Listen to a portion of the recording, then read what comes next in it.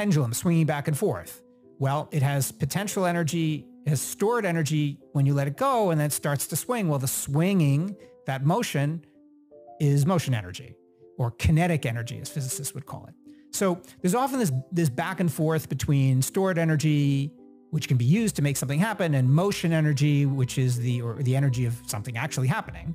And the amazing thing is that in ordinary circumstances, where you don't have to worry about crazy things like black holes or something, in ordinary circumstances, if you take an isolated system and you watch it behave, you release a spring or you blow up a firework or something like that, if you're very careful and account for all forms of energy, the amount of energy that you started with is exactly the same as the amount of energy that you end with. So this preservation of energy is called, confusingly, conservation of energy, which of course in English, conserving energy means something else. But in physics, conservation of energy means that